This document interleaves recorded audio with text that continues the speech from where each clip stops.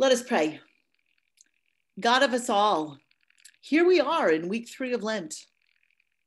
Thank you for this season, this day, this hour.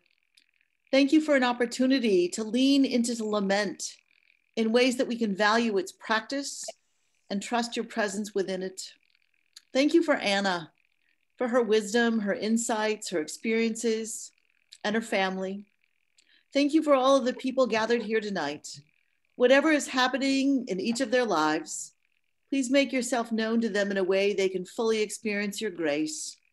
Tend their needs, mend them with mercy, and buoy them up with your spirit. Empower them to love with your love and live as you have abundantly called them to be alive. We pray in Jesus' name. Amen. Amen. And Anna, we invite you to share whatever you have to offer us tonight. We're glad you're here. Thank you. It is a pleasure to be here again. I'm going to put out the alert that I am so eager for conversation. We had a really good conversation last week, and I encourage all of you to feel comfortable asking questions. I have to confess, I think my daughter just came home. She's a receptionist at a healthcare facility, and she just got her first vaccine. And so I was hearing some commotion out there. So I apologize if I missed you announcing how to ask questions. But just in case I didn't, feel free to enter those in the chat or wave madly, and we'll make sure to get your questions. I am not paying attention to the chat. I am anyway a distractible woman, and so I'm not going to tempt me to be even more so that natural inclination of mine. So I won't see any messages that you folks might send to me directly. Instead, you can just send them to Pastor Karen, and that would do the trick. All right, with that, let us begin our evening on lament. I have to say that tonight, I think, is going to kind of be our pivot point, our transition from topics that have been a little bit on the, if you were to think about an emotional spectrum, they're more on the sorrowful side, right?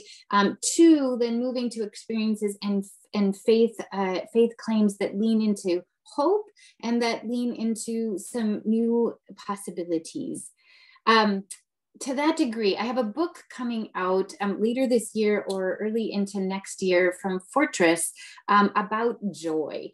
That's the theme. And for those who know me, that might actually surprise you. I'm not known, I think, for being dour, but there's something about the notion of joy that just has kind of bugged me. I have an allergic reaction to it. Joy has always seemed to be somewhat saccharine and kitschy. And in fact, as I've been trying to maybe psychoanalyze myself about this, I did an etymological study, and I discovered that the word joy comes from the Latin word gaude, G-A-U-D-E. And we know this, for those who might be familiar with hymnody, we know this because the word gaude means joy in a variety of familiar hymns.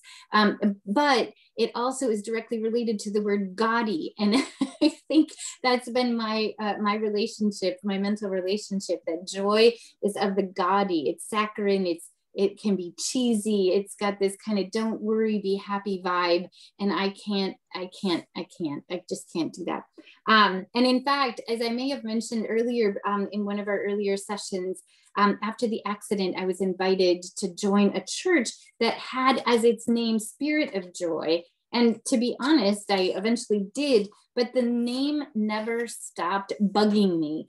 My husband, as some of you have heard who have been here before, my husband had just been killed in an accident. My son had just suffered a very traumatic brain injury. My baby girl had been deprived of her father and her brother, who just a few months prior had held her and read to her. Suddenly, therefore, I was a newly single parent. I was thrust into a new job and a new town and a new life, and grief, the depths of which were quite honestly unfathomable. And of all the adjectives that could have been ascribed to me at that time, spirit of joy was not among them, right? And to be quite honest, therefore, I never fully felt welcome there, or that I could fully be absorbed into that community, because I felt by the very name of the place that I was somehow or another compelled by my very faith to feel a joy that certainly at that time would have been nothing but manufactured, nothing but artificial in the extreme. And so the message sent by the name of this congregation was that to be a Christian is essentially a word that etymologically means of your esse, your essence, right? To feel joy all the blame time. I mean, how many of us know that camp song, the chorus of which goes, I feel the joy, joy, joy, joy down in my heart, right? But conversely, how many of us even know the song, let alone the words, to, oh God, why are you silent? Now, the observation isn't meant to shame at all, because there are countless reasons at hand to ground why we don't have a handle on how or even whether to feel grief, to feel lament, to even raise our fist at God. And so that there is the topic at hand this evening. And so in our time together tonight, I'm hoping that we can establish this framework for entertaining the idea that lament is perhaps one of the greatest acts of faith in God. And I believe it is one of the most poignant communal expressions of the communion of the saints. But it is also, as we move slowly but surely in this season of Lent toward Easter, to lay the groundwork for the notion that I don't think we can fully appreciate joy or praise until we know lament. So here is an interesting nugget that I've discovered in our old green book, which here, those of you who look, we all remember this one, right? Came out in 78. And it's been in use for several decades. Some congregations, particularly in some of the more rural areas of the ELCA, still use it on the regular. In our old green book, right, or in the section entitled the Psalms, all of the Psalms, the lament Psalms were taken out. Every single one was taken out.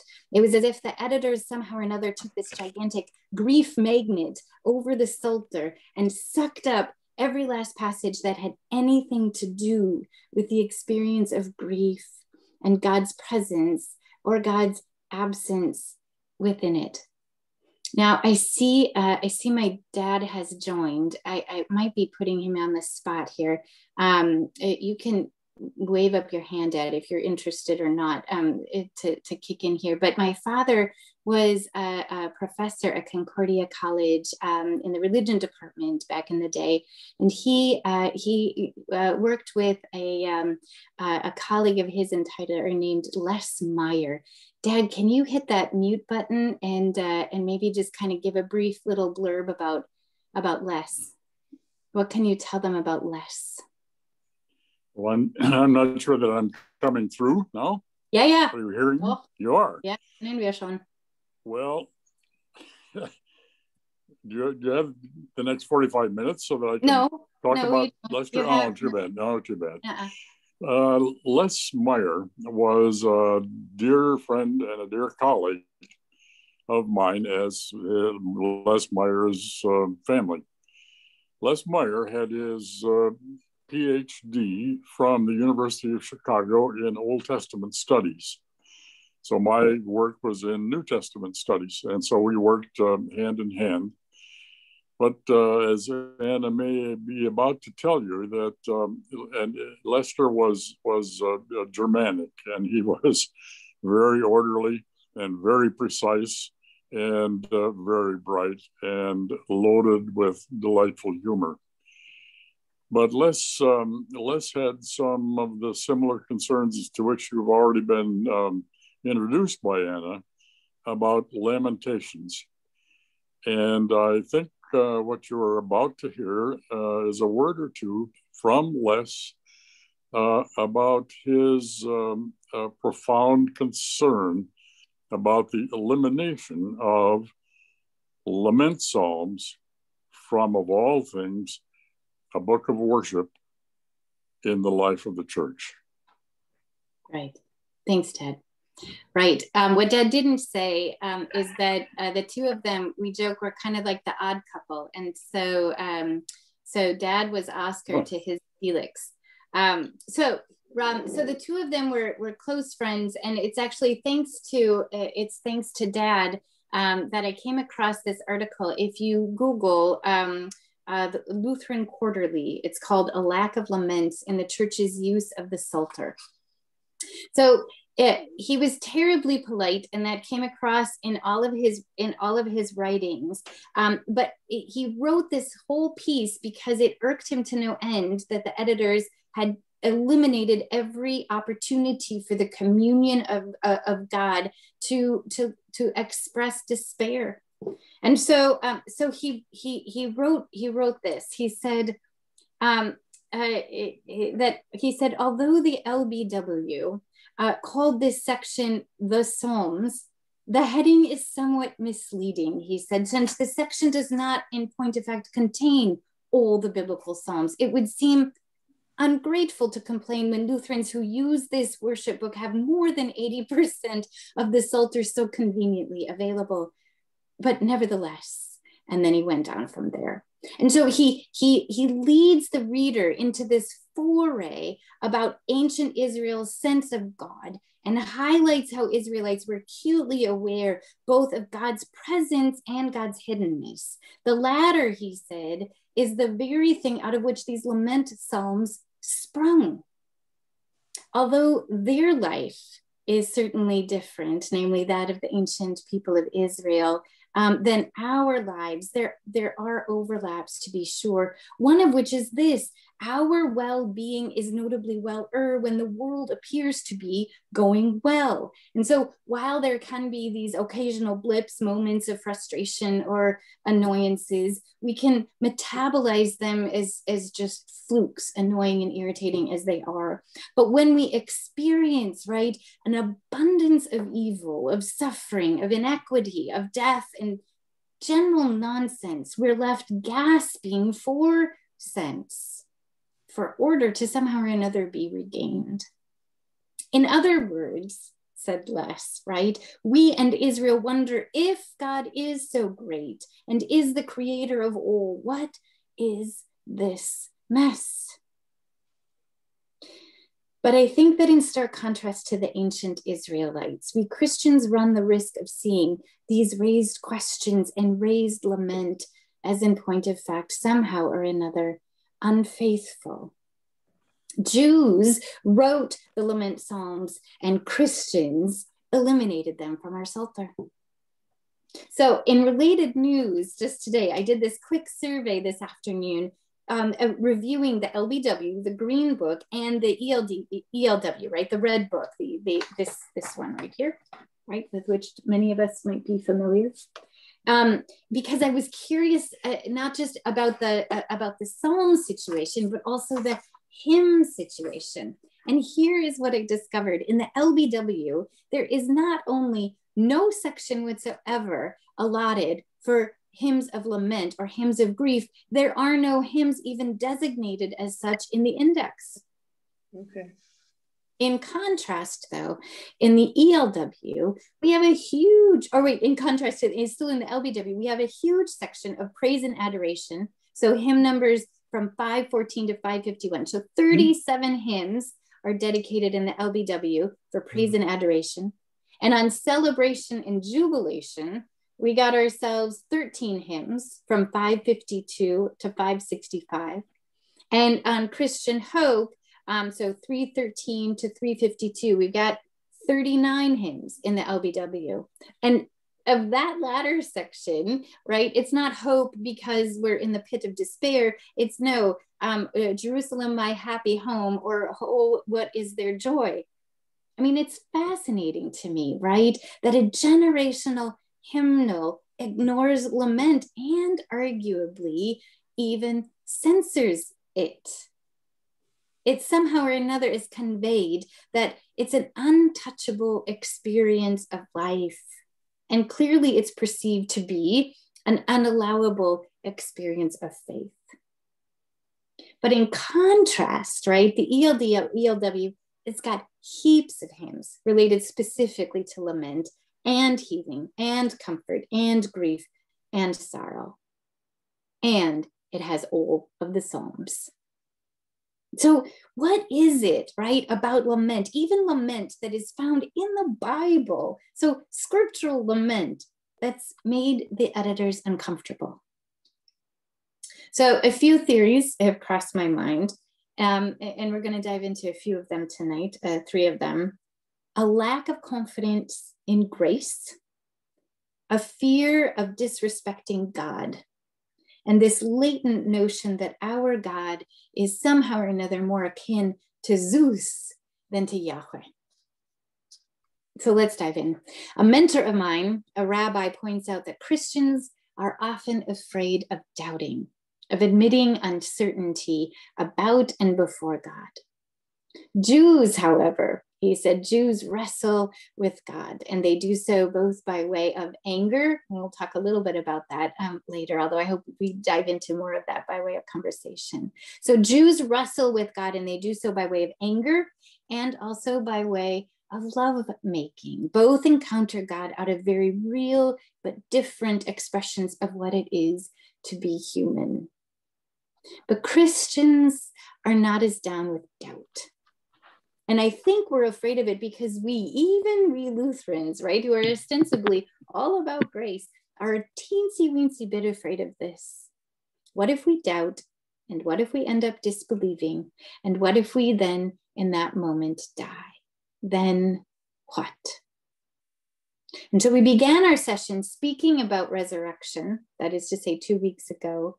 And there's a reason for that, of course, because if it were not for the resurrection, we wouldn't see Jesus as the Christ. We'd see him as another model of faith, a mentor of holy living, but we wouldn't see him as the Messiah, as the Son of God. So the event of the resurrection gives us our faith name, that is to say, Christian, Christians, and it gives us our very reason for faith. Jesus is risen from the dead. And as we talked about last week, right, death of any sort no longer has the last word, neither a 6-foot-under kind of death, nor the death of a hope, nor the death of fear, nor the death of sin, nor even the death of a lack of faith.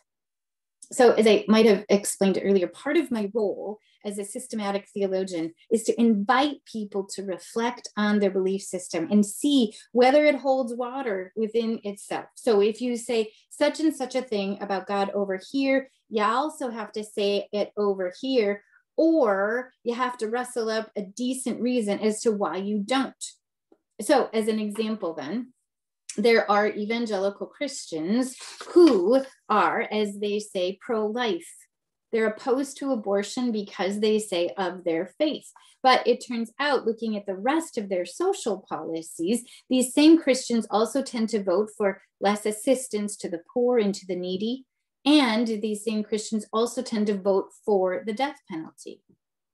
So as a systematic theologian, I got questions, right? I want to know, why do you protect an unborn baby, but the born ones less so? At what age then are they, according to God, somehow or another suddenly expendable? But in contrast, while I may personally disagree with the Roman Catholic stance on abortion, I have nothing but full-on respect for the consistency of their social justice convictions. They are precisely out of their faith, not only opposed to abortion, but they are deeply invested in bettering social welfare systems. nuns on the bus, thank you very much. And they are utterly and unwaveringly opposed to the death penalty. Dead Man Walking is a perfect illustration of the complexity and the conviction that Roman Catholics hold here in this regard. And so in the same way then, if you say that Jesus is risen from the dead and promises the same for us too, if you say that over here, then if there are caveats to that claim, I want to know as a systematic theologian what they are and why. To what then does a tiny asterisk after Jesus is risen, hallelujah, refer? What's the fine print? Where is that tiny little some conditions and terms and conditions may apply? Where is that whispered? And so as we fussed with last week, death comes in many forms, but scripture tells us that Jesus conquered death. So in the same way, why is it that we keep making sure that we believe and do everything just so before we die? Why do we keep using death as the metric for post-death salvation when our very base and essential faith claim is that death is rendered no longer final? Like, it's not an issue anymore. Why? Because our faith claim is that Jesus is risen. And moreover, as we talked about in our first session on resurrection, when we use the term salvation, we must not forget that the translated word in Greek is soteria, which means not what happens after you croak, but rather what happens now, right? Because the word soteria means health, healing, and wholeness. So again, as I spoke in our first session, when Jesus entered into a room and said, "Today in me, salvation has come to you," he wasn't saying you're about ready to die, like spiff things up. He was saying, in me, you find health, healing, and wholeness. Where are you hurting? Because I am here to offer you salvation. I am here to offer you now health, healing, and wholeness. Or more broadly, I think Christians can say, where in the world is there hurting? Is there suffering? Because we as Christians are ambassadors of soteria. We're ambassadors of God's salvation, of God's health, healing, and wholeness. But you see, health, healing, and wholeness is exactly the thing, or are the things, that one doesn't feel when one is in deep grief. And to boot, it is definitely worth noting that the word salvation proper stems from the Latin word salvationem, and it's also related, as a geeky, nerdy aside, to the Greek word elpos, which means fat and oil, right? So the word that we get in Latin for the word salvation comes from the Greek meaning fat and oil, and this is relevant because it's also where we get the word salve, right? As in a balm. And so what we are crying out for when we grieve, right, is nothing more but salve for our spirits. What are we lamenting for, if not balm for our despair? And what is it that Jesus has promised us but salvation? And so when we lament, all we're doing, right, is calling out for Jesus. And to this end then, and to the second point, lament is not a lack of faith, but it is exactly the opposite. Lament is an expression of it. It is not disrespect of God, but rather lament is deep trust in God. It is leaning deeply into the grace of God, a grace born out of God's abundant and boundless love for all of us. And so your lament, your grief, your wail, your sadness, these are big, but they are not bigger than God's love for you, nor in fact are they bigger than God's solidarity with you in your pain. And this last bit might jar us because there is an arguably prevailing sense that God actually doesn't feel emotions. And relatedly, that even were God to, that God has some sort of immutable plan and that all things are going exactly according to it. Any emotions that God could have already been accounted for. How many of us who have experienced tragedy have heard this phrase, and usually with a shaken head? This must have been part of God's plan. And with that, right, any grief you feel, any anger, any emptiness is rendered null and void because God simply wanted it this way. But again, I say unto you, Jesus is risen. And that event reveals God's agenda, namely that of life and not of death. And so to put on my systematic theologian hat again, if you say that God must have a plan in this moment, then you have to be consistent that God has a plan in every moment, right? Or you have to come up with a decent explanation about why not, or what those exceptions might be. So does God have a plan when I have an itch that I have to itch? Is this part of God's plan, right? Or as I was discussing yesterday in the grocery store, is it God's plan that I will have ground beef instead of the chicken? That was our other option for our tacos. So more relevantly for tonight, if God has a plan, how does placing my late husband and son in front of that car reconcile with an empty tomb where God, the creator God, who brings life out of nothing and who brings the delight of creatures into creation, brought life out of death? It doesn't. Death and despair are not part of God's plan. God does not have a plan, but God does have an agenda, a point we will dwell in quite a lot in the next few weeks. And that agenda is life. So there's a woman, an author named Soraya Chemaly. I encourage you to look her up. She's written a book I highly recommend called Rage Becomes Her. And it's a work dedicated to the truth that the expression of anger is very difficult for women to do. And it's also quite difficult for society, and men in society in particular, to metabolize. And so in it, she makes the claim that anger is indeed righteous. And in fact, I am of the mind that anger is, in point of fact, an underrated, maybe even unrecognized Christian virtue. So Soraya Chemaly is convinced that anger is a reaction when something is out of whack. There's dissonance between what is and what should be.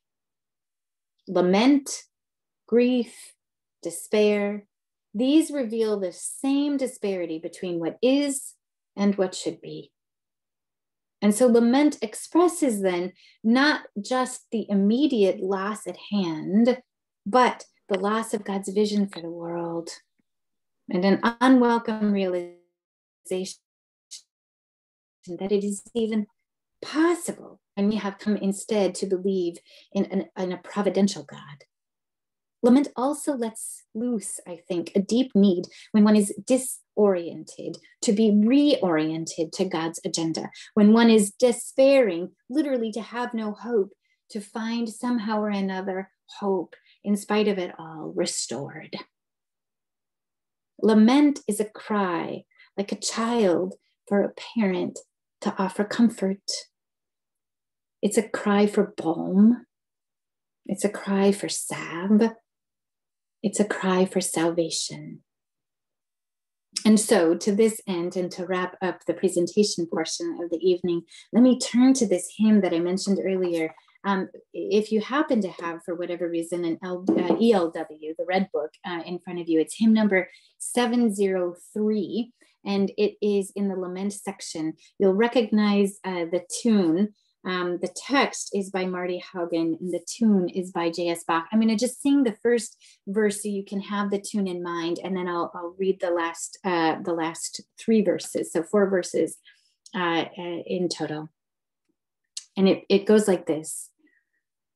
Oh God, why are you silent? I cannot hear your voice. The proud and strong and violent all claim you and rejoice. You promised you would hold me with tenderness and care. Draw near, O love, enfold me, and ease the pain I bear. And then he goes on, my hope lies bruised and battered. My wounded heart is torn. My spirit spent and shattered by life's relentless storm. Will you not bend to hear me, my cries from deep within? Have you no word to cheer me when night is closing in? Though endless nights of weeping, through weary days of grief, my heart is in your keeping, my comfort, my relief. Come, share my tears and sadness. Come, suffer in my pain. Oh, bring me home to gladness. Restore my hope again. May pain draw forth compassion. Let wisdom rise from loss. O take my heart and fashion the image of your cross. Then may I know your healing, through healing that I share, your grace and love revealing, your tenderness and care. Now that's a lament psalm, right?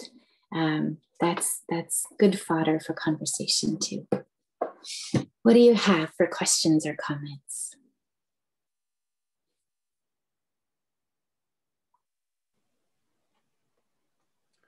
I was just wondering if you would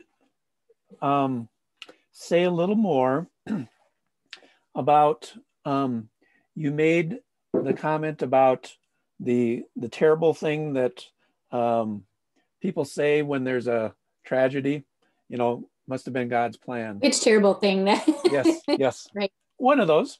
Yeah.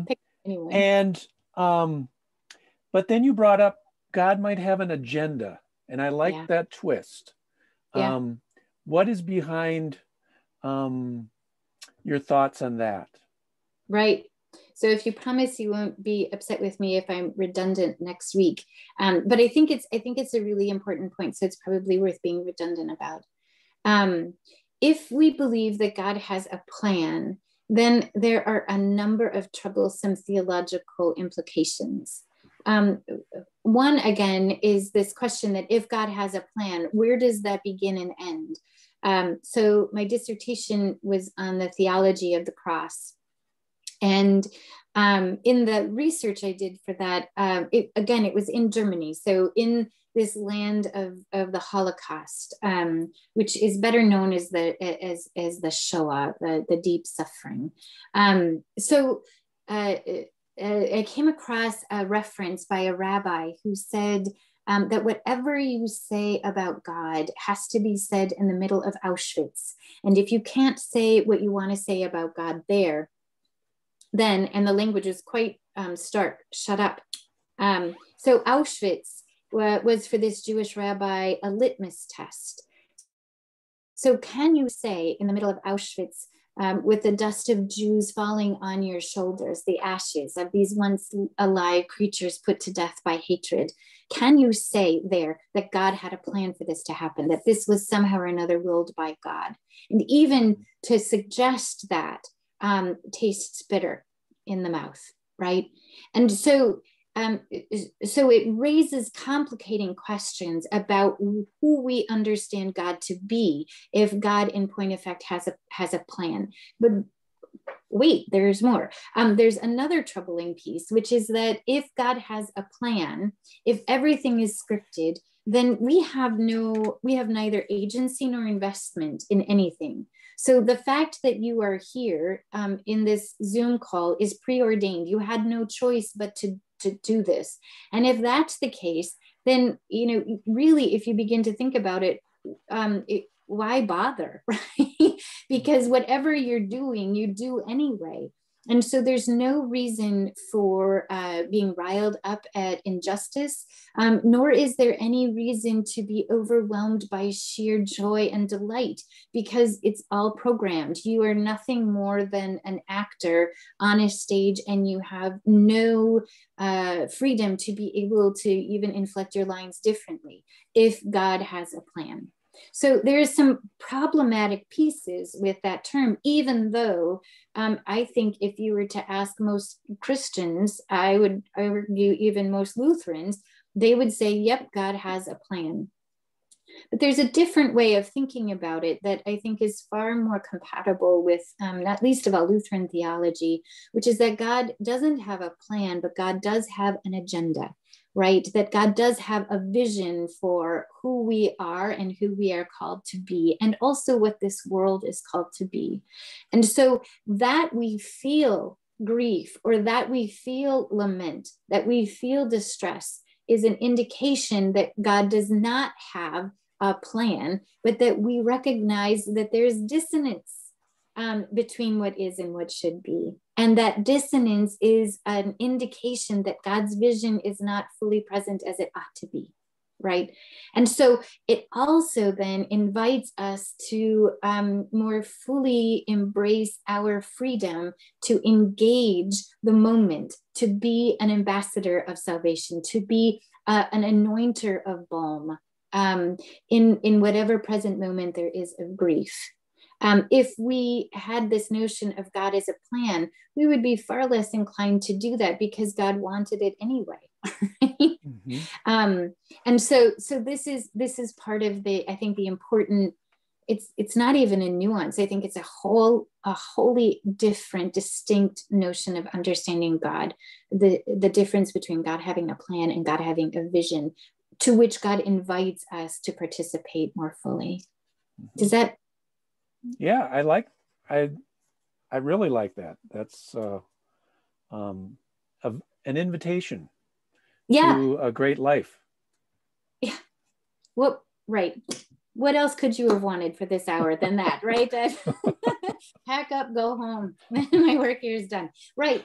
That's exactly it. So I can't recall off the top of my head whether it's next week or the week after, but we're going to be spending the entire hour on something called process theology, which is a take on God's action in the world and our response to it that has interestingly felt uncomfortable or has been not welcomed well within Lutheran circles. And I have some hunches as to why, but they bug me.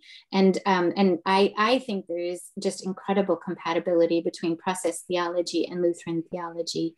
I think part of the concern is that if we think about God having a vision and we're invited into that vision, Lutheran hackles can kind of start being raised because we fear that that might be engaging in works, that we have to do something in order to earn God's grace. But that's got it all bass backwards, I'll say. Because we don't do it in order to earn God's grace. It's because we've received God's grace that we can't help but to extend it to others.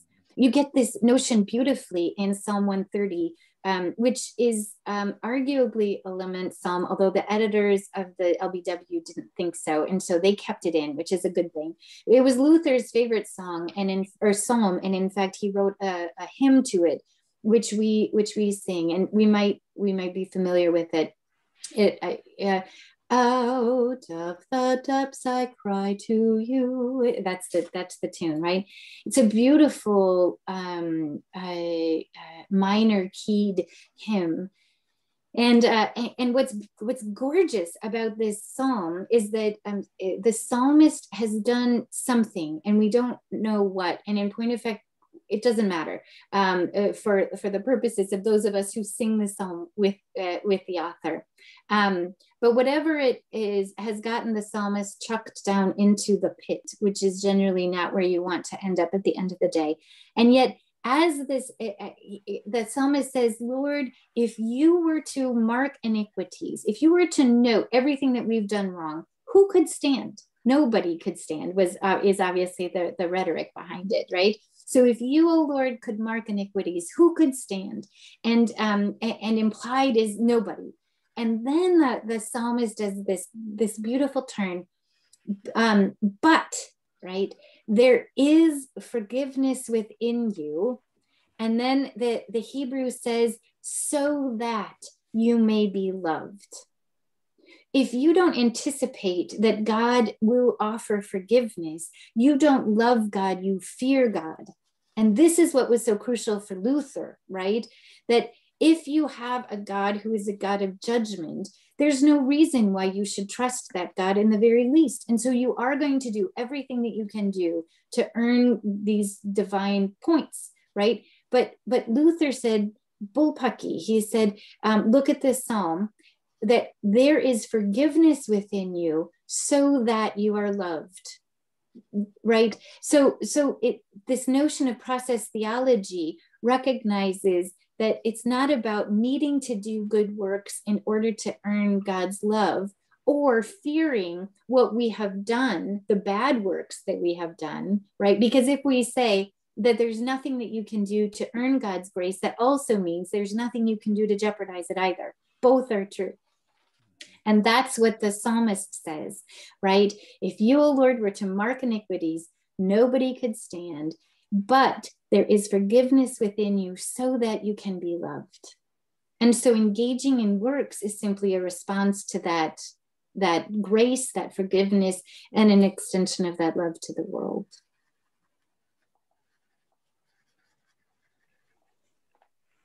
My favorite conversations have been when Anna and I have talked about process theology, and so there's a lot more to come, and it will be wonderful. Are there other questions? Yeah.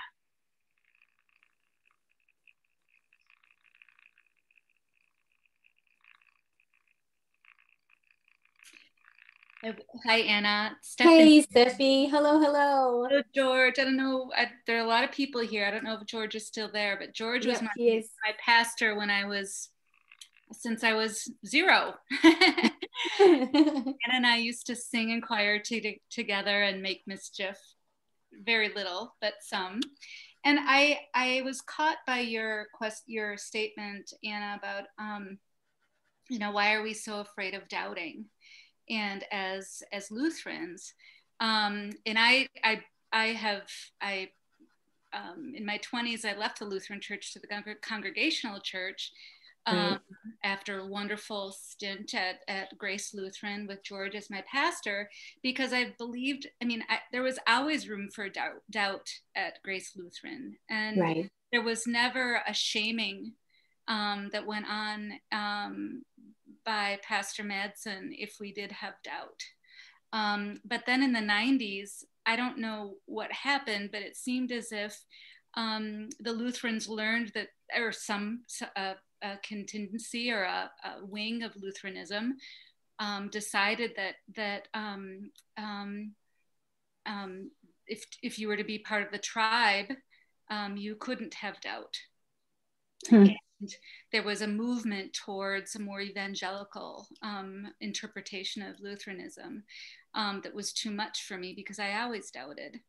And the safe space that George created and Gene Wickman created at Grace Lutheran wasn't available to me in my 90s as I was rabble-rousing and trying to discover who I was, right?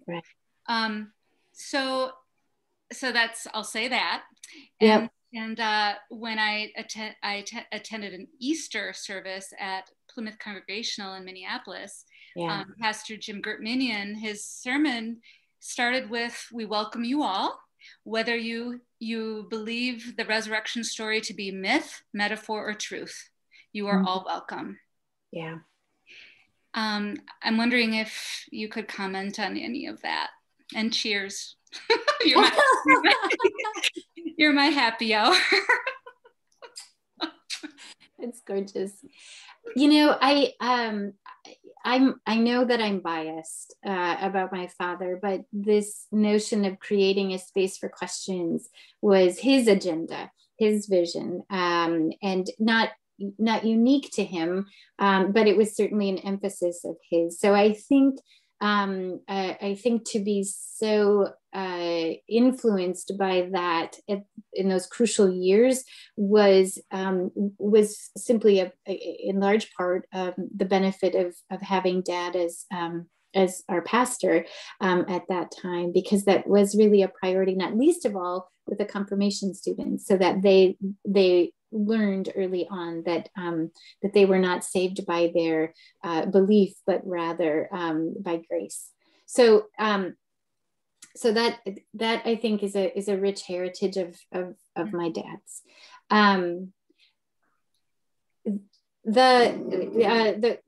The Congregationalists, also known as UCCers, United Church of Christ, they have this marvelous phrase, and it irks me to no end that they got it and we didn't. And that is, why does God why put a period where God has put a comma? God is still speaking. Yeah. Right. I mean, that so should have been ours. And I may have mentioned this already because I just love this story. There was I was presenting to a bunch of UCCers a while back, and I lamented that they had coined that phrase when we should have. And they said, "We'll give you Nadia Boltz Weber, or if you give us Nadia Boltz Weber, we'll give you that phrase." But doubt is something that is inherent, I think, to faith. And in point of fact, when you stop and think about it, the word faith inherently means you're not really sure. I know that it's dark outside. I don't have faith that it's dark outside. I know it, right? So faith means you're not entirely sure, but you're going to trust it as such anyway. That's what it means. So if you look in Matthew 28, and these are the disciples who had been with Jesus through the whole schmear, everything, with the exception of Judas, right? And Jesus says, "Come on, y'all, come with me." Excuse me. And he goes up to the mountain, right, where he ascends. I love the German word for that, by the way. It's Ascension Day is called Christi Himmelfahrt.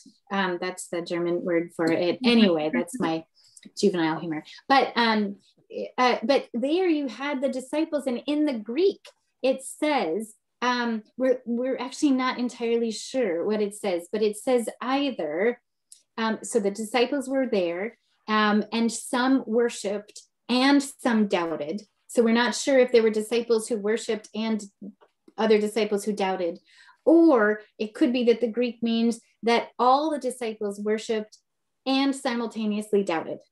But regardless, the word doubt is right there regarding the people who had been with Jesus and seen everything. They didn't have faith that he fed the multitude. They saw it, right?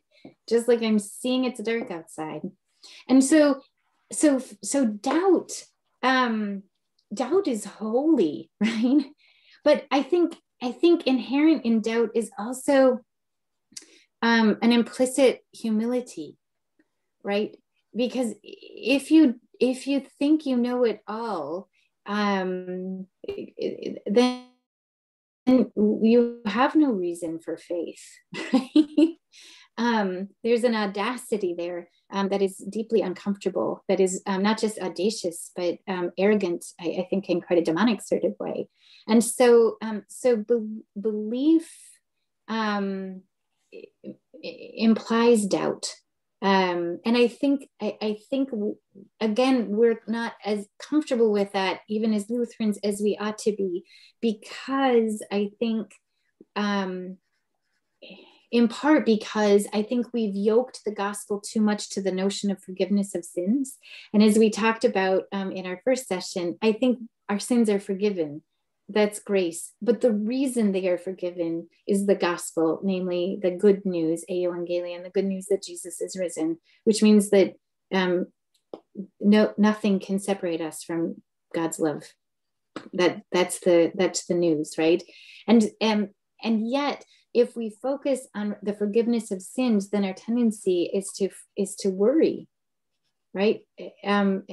oh, boy, I did this or I did that. And in point of fact, we can't ever confess all of our, if you could note iniquities, who could stand? Nobody could stand. But I think that we're still anxious. We have to feel like we have all of our doubts taken care of and all of our sins noted and forgiven before we die, because after that, there's no point or there's no possibility of redemption. But we're still looking to death as if it's ultimate, as if it's final. And if you believe that, then what's the point of Easter? Like, why bother with that? So I think we have work to do to really reintroduce the radical nature of resurrection theology. Other thoughts or questions? Thanks, Steffi.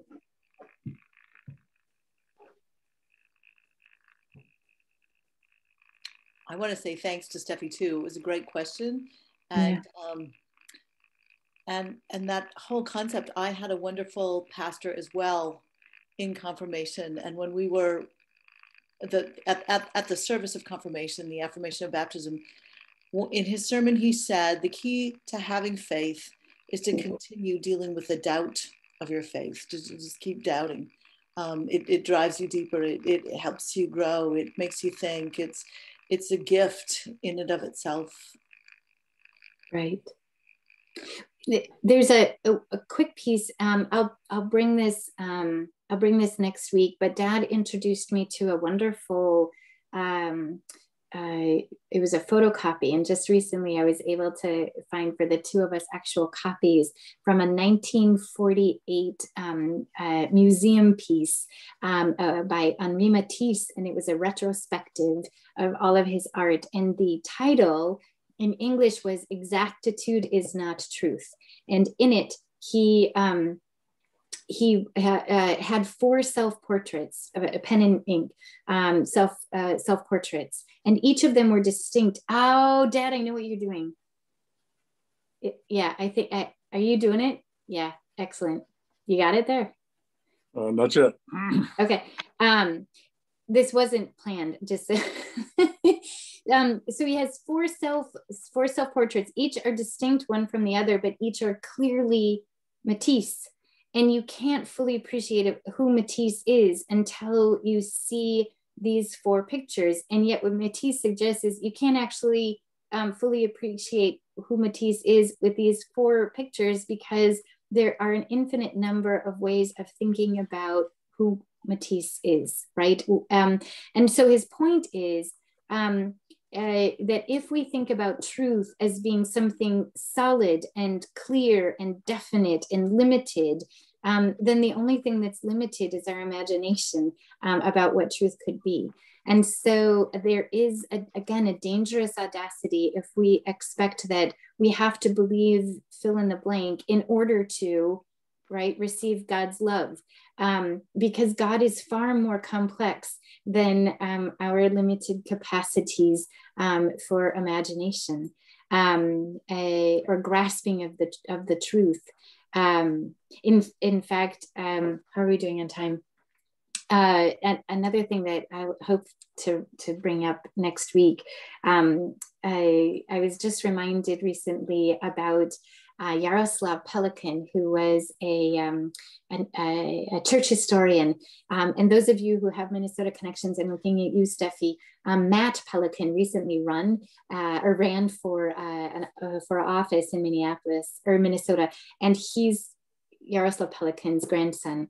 And Pelikan did this gorgeous interview with Krista Tippett when her show was called Speaking of Faith. And he speaks about the creeds and how the creeds are distinctly different depending upon the culture.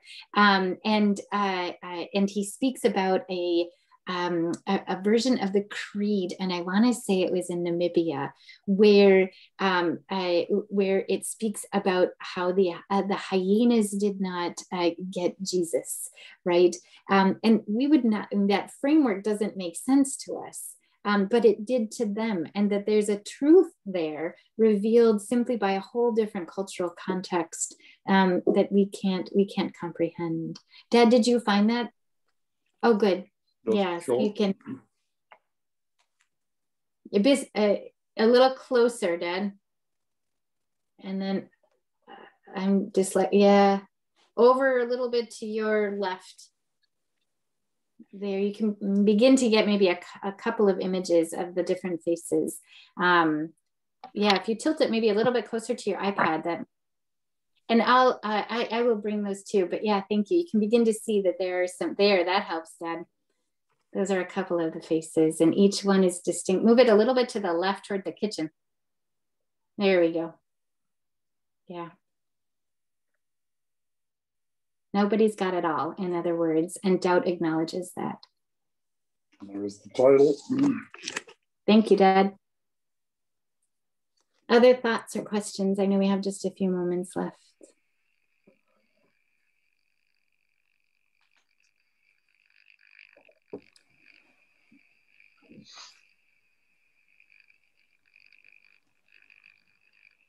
So far, Anna, I think this is my favorite Lent of all time. Thank you so much for joining us and for sharing your wisdom. And that somebody can think this is a happy hour. I think that one of the best ways we could possibly describe Lent and how we're supposed to live our lives. So cheers to everybody, whether you're drinking water or coffee or tea or whatever you have in it. But this idea that we are meant to live abundant life is just a wonderful way of really getting at the heart of what this whole season is about and what it's leading us to as we walk towards Easter. So grateful. Thank you everybody for joining us. Thank you for the ongoing conversations that are part of this. And thank you, Anna, for sharing each week. Very much appreciated. I am very appreciative of all of you folks who keep showing up. Thank you. That makes this a rich evening. So I'm grateful. Mm-hmm. Thank you, Anna. Thank you, Anna and George. Good night. Thanks, Steph. So I think we're going to end with go in peace, serve the Lord. Thanks be to God. Thank you, everybody. Peace. Thanks for being here.